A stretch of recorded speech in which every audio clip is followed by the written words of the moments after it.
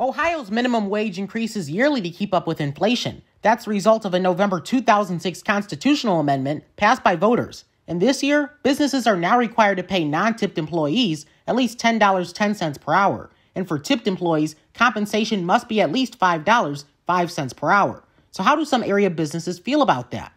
Well, I put out the call on social media and spoke with Ruben Rojas, owner of Rojas Tree Services. And if that name sounds familiar, you may remember that I spoke to him this past summer as inflation packed quite the punch in the face of our area businesses. He tells me that as the owner of a tree trimming and growing business, it's hard to find work during this time of year, but that he works hard to keep his employees and pay them well. For the most part, I'm lucky to have a crew and the guys around me that are understanding.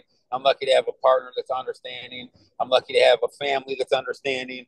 And, we're also lucky to still be able to have work. We're not dead and we're not scrambling or panicking or anything like that. Rojas tells me that he finds it, quote, unfathomable that entry-level jobs in 2023 are paying just as much as professions that require years of experience. They're entry-level jobs to get you to a higher plateau, to another job or another career in life.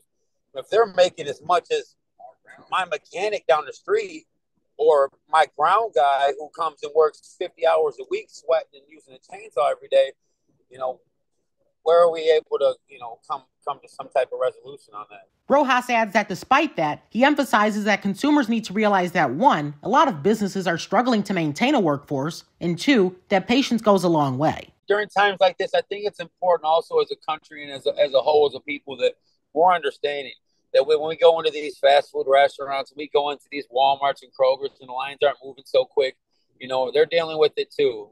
It's not just us at home. The businesses are suffering from it all around. As of October 2022, Ohio's unemployment rate sits at about 4.2%, down 0.3% from that same time in 2021. And the state's most recent unemployment rate is nowhere near the highest it's ever been. It was 11% in December 2009 and almost 13% in May of 2020.